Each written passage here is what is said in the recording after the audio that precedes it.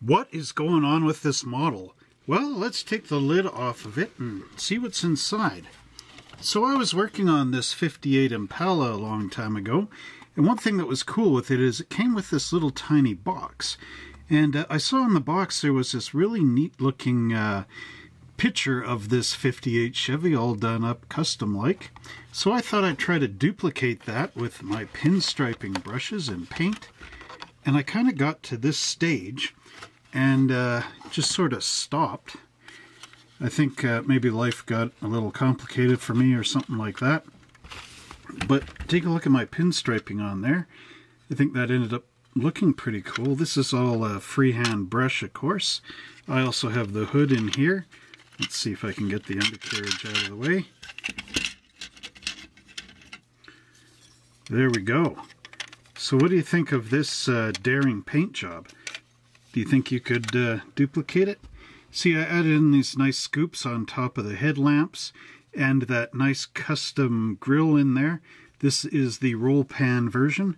It's got the opening doors and everything. I just have to really get it together and finish this kit off. Again, there's a little side scoop in there. I haven't looked at this model in a very long time, but let me know in the comments down there what you think of my great pinstriping. And if you want me to build this model in the future or what's going on. So I can just easily move this out of the way. It looks like the interior bucket and the frame has not been painted yet. I do seem to have a lot of little cool bits. This Chevy here is really neat. I had it on display for a while, but thought I would put it away to get the dust out of it. Doesn't really look like I've done too much more outside of that. There's a lot of cool seats in here, the tires, decal sheet. Let's see what that looks like. A couple little pinstripes and of course a Sooner license plate. Sooner get this done than not, right? Again, really cool.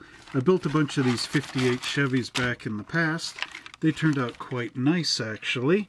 So that's about it.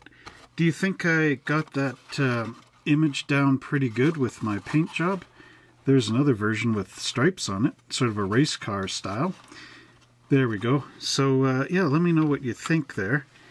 See, I did get those little scoops in there, just like that.